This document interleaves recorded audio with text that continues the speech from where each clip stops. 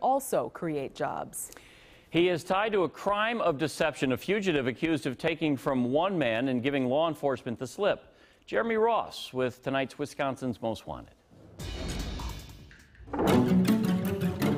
It is described as a twisted tangle of trouble. Yeah, a little tangled web. A warped plot spun. They knew what they were doing. And the damage was done. It was just, an old school beatdown.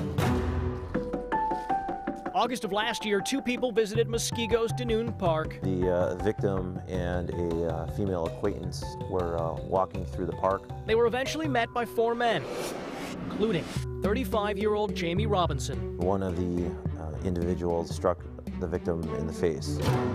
Detective Phil Carini of the U.S. Marshals Fugitive Task Force says the victim was restrained by Robinson. And then began to choke him. Carini says the 35-year-old and the others took cash and marijuana from the man. And as the victim got up and was looking around for his female acquaintance, he had heard a scream and a vehicle leaving, so he assumed that she was abducted.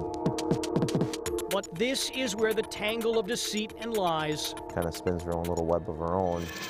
Begins to materialize. The female was basically the ringleader in this matter. There was no abduction.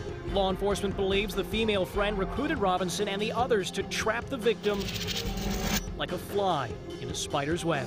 It was a strong arm robbery. But what they were after also included vengeance. This is definitely a revenge. Carini says the victim was cooperating with law enforcement in a separate drug case. Adding Robinson and the others wanted cash and payback. There's always a risk of retaliation. U.S. Marshals say Robinson could be hiding out in Muskego or Wind Lake. A fugitive accused of helping to weave a mesh of deception, with law enforcement hoping to find the thread leading to his capture. Jeremy Ross, Fox 6 News.